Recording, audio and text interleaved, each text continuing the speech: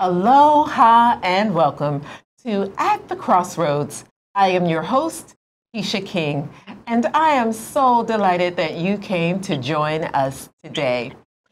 Just like we do every week, we try to have guests who are on with us where we have conversations that are real and relevant. This week is no different. We have with us Christina Bush. She is here to discuss her nonprofit organization, Valoha Giving Movement. Christina, welcome to At the Crossroads. I am so blessed to be here today. Thank you for having me. Thank you. It is totally my pleasure. So, Christina, I recently found out about Valoha Giving Movement, and I was so impressed with all of the work that you do right here in our community. I must say, I'm sorry you couldn't make it in the studio today for various reasons, but I'm glad that we have your picture posted and we can hear you loud and clear. We want to jump right in and talk to you about Valoha Giving Movement and what you do here in the community all throughout Hawaii. Thank you. Valoha sort of started by accident. I was working. I'm a licensed therapist, and I was running the military division for one of the local colleges here, and because I'm a vet, and they came in one day and said, you know what, we are going to merge our veterans division, and so therefore everyone in the military division is laid off. And of course, I've been working since I've been 14, so I wasn't even sure what laid off meant. So at the lowest point of my life, I started going to the encampments and doing what I was trained to do. And, you know, talk therapy, helping with resumes, helping with interview clothes, interview skills. And before you knew it, we grew, and now we have a local community membership of about 21,000. Wow. Local community membership of 21,000 right here in Hawaii? Mm-hmm. Yes. I'm sure we do have some out of state because we have people that move. Some of our people are military, and sometimes we get their family members involved. And for instance, we found a gentleman named Leon that was missing for 25 years. His family didn't know where he was, and we found him under the Roosevelt Bridge there at Roosevelt High School. Wow. So his family, of course, is in the mainland. So, yeah. We've been all over. So your organization helps in a lot of different ways, and to find someone who had been missing for 25 years is incredible and phenomenal. How did you go about doing that? As soon as we saw, if anyone knows what Stolen Stuff Hawaii is, it's a page on Facebook. It's a group on Facebook. And I just happened to glance, and a woman said, you know, this is my uncle and my mom's brother, and we haven't seen him for 25 years. We're pretty sure he's passed, but if anybody has seen him, and I thought, I know those eyes. I know those tattoos. Looks different, aged a lot out in the sun, but I recognized him right away. We'd been feeding him for a while. Wow. So just little things like that. We initially, the group was just me. So it was just something actually to help myself, to help with my own depression after getting laid off. It was to keep my head above water. And quickly, just so you can get the backdrop, because I know you're very new to Valoha. So with $10 to my name and no job, I went and picked up some interview clothes that someone donated, and they were stolen out of the back of my car. So I posted on Stolen Stuff Hawaii. You know, I'm down. I have no job. I have no money. And all I had left to me was helping these people that I grew up in poverty. My childhood was one of penury, so they were home to me. They've always been home to me. And the lowest point of my life, I went back home. I went to them. And, you know how that goes. Is I was making good money, and when my money was gone, my quote-unquote friends were gone. Yeah, but that's the house what they say. Stayed with me. And so I posted on Stolen Stuff Hawaii. You know, all I had left was to help these people, and you took that from me. The clothes are gone. And I went to sleep, and I thought, I'm done. I'm done. I was mad at myself. I was mad at God. I was mad at everybody. I woke up in the morning, and there was over 1,000 responses. What do you need, sis? Don't give up. We'll replace it. What did they take? Don't give up. Keep going, sis. Keep going. Wow. Yeah. See, so that's the thing about Aloha here in Hawaii, is that for people who have a legitimate need, there are tons of people who are pouring out from the goodness and kindness of their hearts to give. Now, let's go back. Let's backtrack a little bit, because I need to first say thank you so much for your service. I recognize that you said you're a veteran. And, I am. And then you turned around and decided to help others.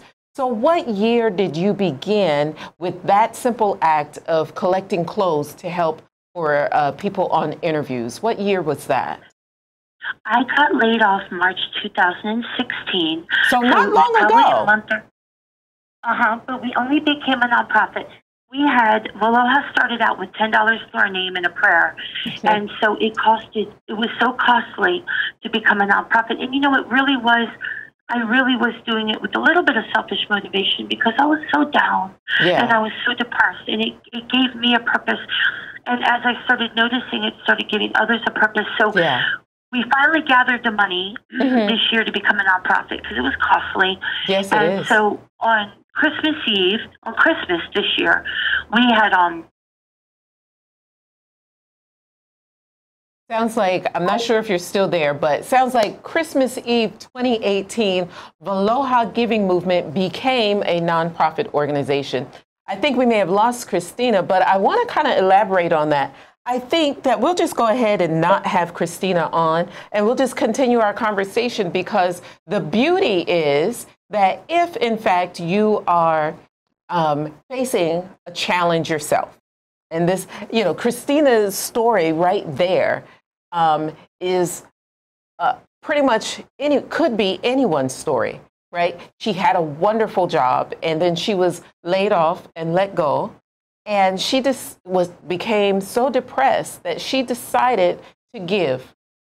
And I think that speaks to her spirit, but so many others. And I think when you fall on hard times and you fall into depression, the number one thing that you can do, and that you probably need to do, is reach beyond yourself, reach beyond your current circumstances, and give. And that's exactly what she did. So we're going to cut to break in a minute, in about 30 seconds. But I just wanted to continue that thought and say, when you are faced with unique challenges, reach beyond where you are and do your best to give. And when you do, you might find your actual life purpose right there. And it might come to your realization that that crossroad that you faced was not intended to hurt you. It actually led you to where you need to be. So we will be right back on At the Crossroads with Christina Bush, and we're going to talk more about this beautiful, beautiful nonprofit, Valoha Giving Movement, right here at the Crossroads. Aloha.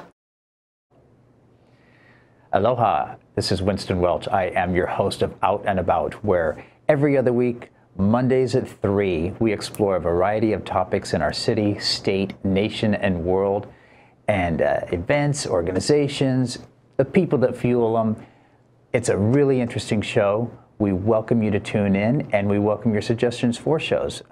You got a lot of them out there, and we have an awesome studio here where we can get your ideas out as well. So I look forward to you tuning in every other week, where we've got some great guests and great topics. You're going to learn a lot. You're going to come away inspired like I do. So I'll see you every other week here at 3 o'clock on Monday afternoon. Aloha.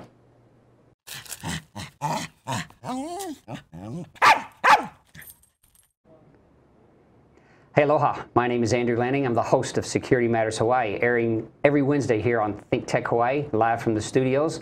I'll bring you guests. I'll bring you information about the things in security that matter to keeping you safe, your coworkers safe, your family safe, to keep our community safe. We want to teach you about those things in our industry that, you know, may be a little outside of your experience. So please join me, because security matters. Aloha.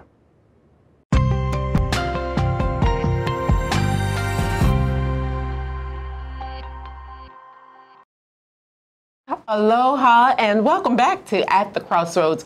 We're here with Valoha Giving Movement founder, Christina Bush. Christina, welcome back to the Crossroads. Oh, thank you. Thank you very much. We've had an exciting show already. So we left off with Christmas Eve 2018. You started the Valoha Giving Movement. You officially became a nonprofit organization. Is that right? Yes, that is right. That's correct. And so ever since, you've been on a mission. So what have been some of the other things that you have accomplished while heading this nonprofit organization? We do yearly back to school events. This will be our third one coming up. And we do Christmas drives every year. Every year we collect a lot, probably 5,000 or 6,000 toys that we give out throughout the island. We have certain things we do. We do Mother's Day events. We have certain things that we do every year, and then we have little things that we do on the side. Like we have something called positive pranks, where if we find a family that's really in need that we hear about, we find out what's going on, what their needs are, and we show up at their door with everything that we'll try to make it everything that we need. If we can, we try. Wow, that sounds amazing. You know, we hear a lot about pranks nowadays. Some go well, some don't go so well. But I love the idea of positive pranks. So I will definitely be on the lookout for those. Where can we find out more information about your organization? Do you have a website? Yes, we do. It's called Valoha.org. Okay. So it's just, I tell everybody it's just Aloha with the V in front of it, Valoha.org.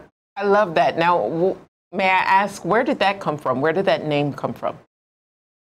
Oh, sure. Well, where the name came from was when we were on Stone Stuff Hawaii, and it was just, we were getting message after message. Michael Kitchens, who is the founder of Stone Stuff Hawaii, said, can you make a page? Because it's kind of a lot, and it keeps going back and forth on my page. So I said, I'm going to make a page. We don't have a name. And someone said to me, you should put together value and love. That's what we want for these people, right? Value and love. So we took the V from value, and we put it with aloha, love. Oh, my goodness. It doesn't get any more special than that. I love it. Valoha for value and love. I love this. This is such a feel-good story. So do you ever have a need? So when we go to Valoha.org, we can find out more information about what your needs are and upcoming events, and if you need volunteers and others to get involved. Okay, so now I understand you do the positive pranks. I love that. I just love pranks or anything that makes me laugh and feel good. So I'd love to find out more about that.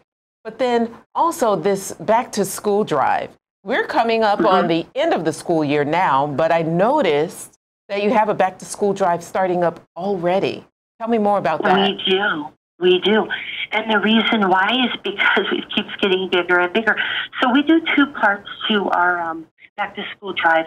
We try to do 1 or 2 pop-up events. Last year we did a pop-up event right across the street from the Waianae Boat Harbor because we knew there was a need there. And sometimes we show up in Camp 4 housing, which is down, I think, in Honolulu or Kalihi. But this year, we're adding on 3 Title I schools.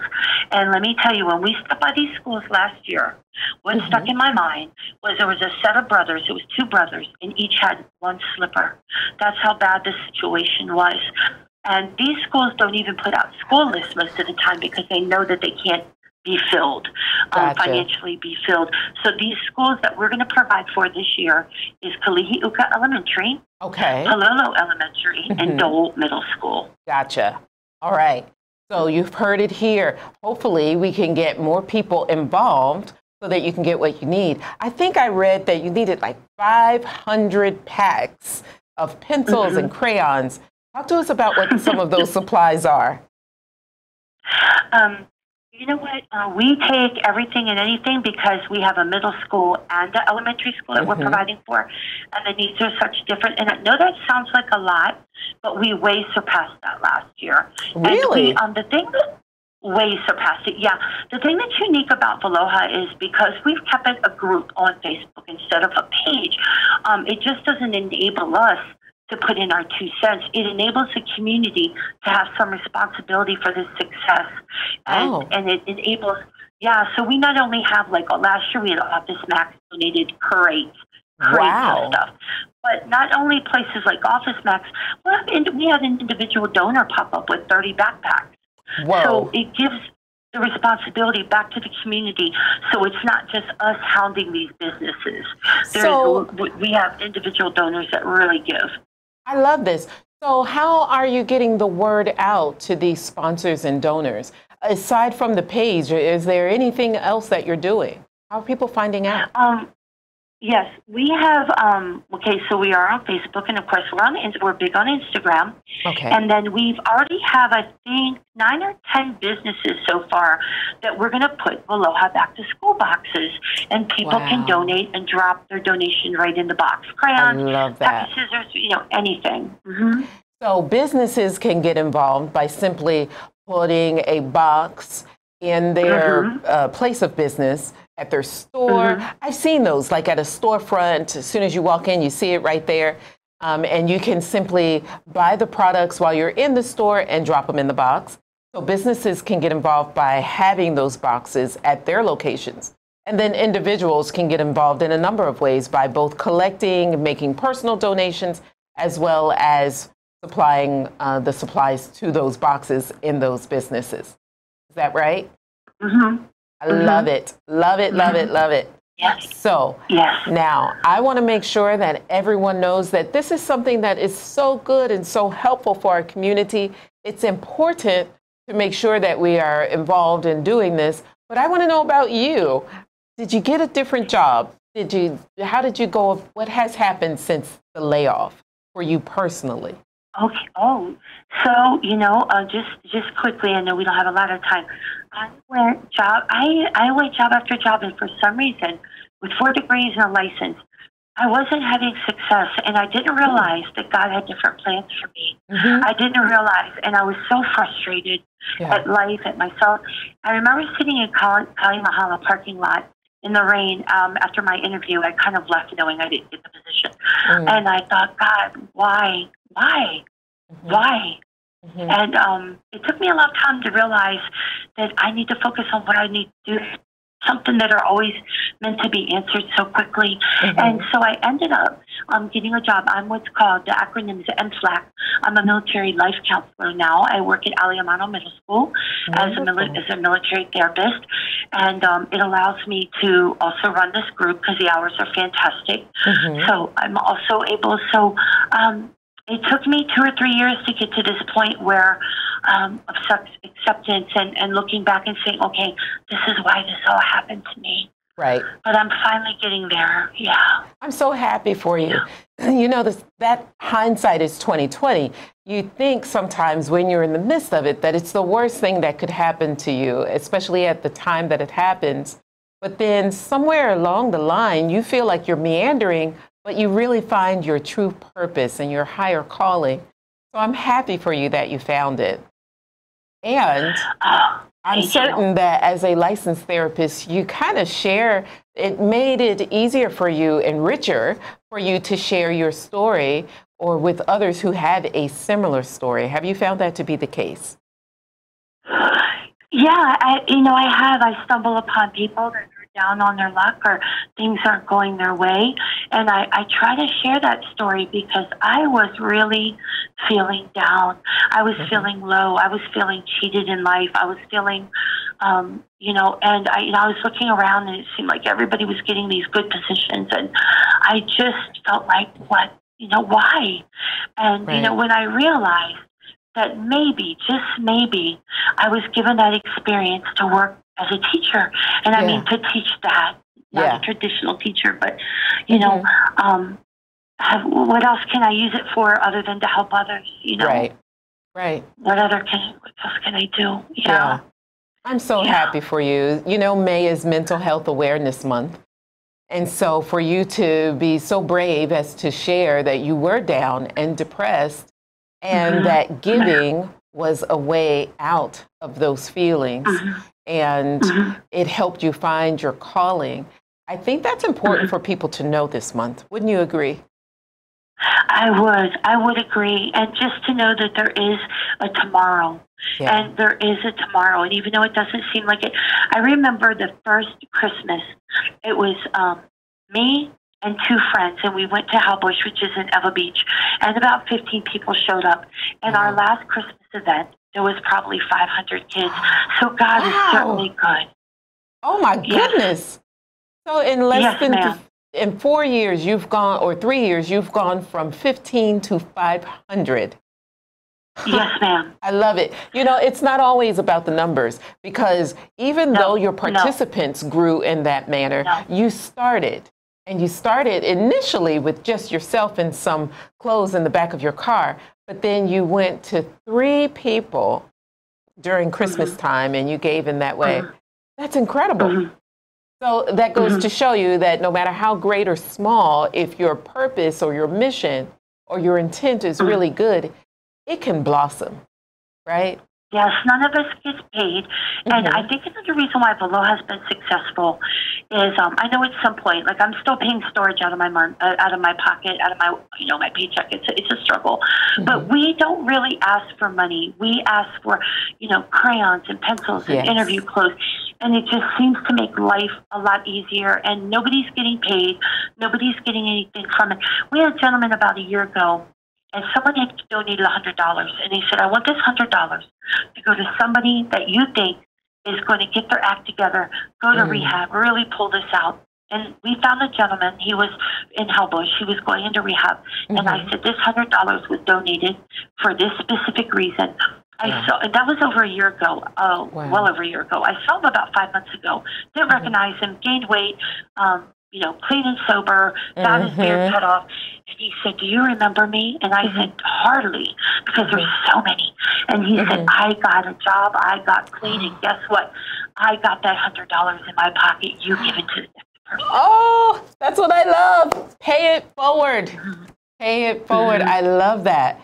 I am so glad to know about your organization. I am hopeful that our viewers and listeners will go to Valoha Giving Movement and check it out on Facebook, and then Valoha.org. I love what you're doing. Thank you so much for reaching beyond your circumstances to give to so many others. I'm so blessed to be on here because I've heard such incredible things about you. It was such an honor to even for you to let us come on. Wow. As a group. Wow. Thank you. You know what? I think we have the same intent.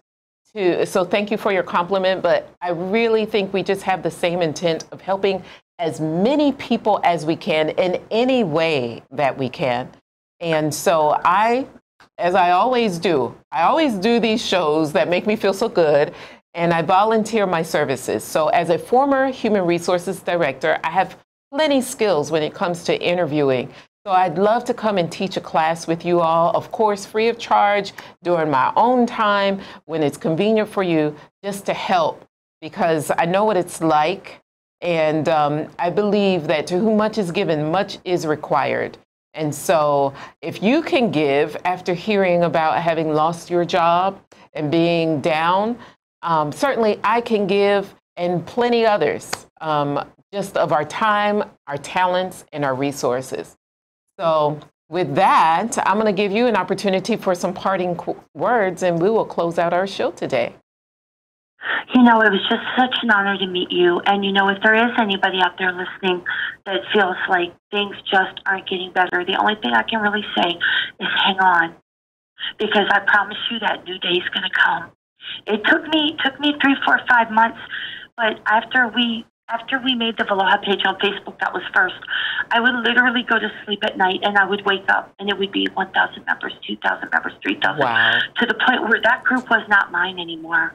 It was a higher power. That group wasn't mine anymore. Yeah. And so just hang on, because that purpose that you have is going to display itself.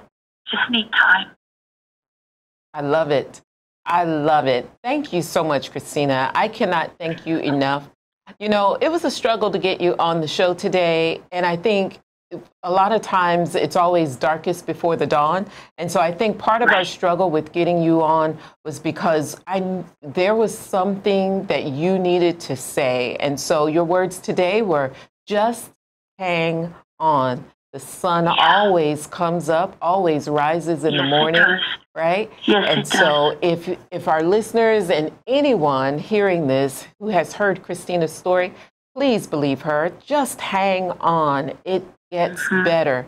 That's all you have to do. It gets better. It does. And there are wonderful people in the world like Christina and her team and so many others who want to help, who are licensed and qualified to help. Based on their credentials, but also based on their experience You don't always need certification and education to teach you or to make you qualified. Sometimes your experience, your life qualifies you. Yes. Yeah. That's really real. That is that is so true. And I never I used to work in a battered shelter, and a woman got up one day, and she from Alabama, country as could be, and maybe got to the 5th grade, and they sent me to all these PhD meetings and this and that. This woman stood up, and I never forgot her words. She said to me, "You know what? Domestic violence is like Thanksgiving dinner. You're the only one that knows when you're full." And I said, "You preach it, baby," because I go to all these meetings, and no one has told me that. No one. Wow. Yes. Wow. Like Thanksgiving dinner, no one knows when you're full. I love that. That's very true, very real. And again, like you said, it didn't take years of education for her to figure that out. That's life talking right there. Christina, thank you so much. Yes. Thank you for coming. Thank you so much. It was an honor. Oh, you and your whole crew. It was an honor. Thank you. You're welcome, and thank you. Continue doing what you're doing. And again, viewers, tune in to valoha.org, where you can find out how you can help, because it's more than just crayons and pencils and papers. You're going to make a difference in someone's life in ways that you may never know. I like to say it like this. Learn how to plant trees under whose shade you may never benefit from. Thank you so much for joining us today at the Crossroads. I am your host, Kecia King, and we'll see you next time. Aloha.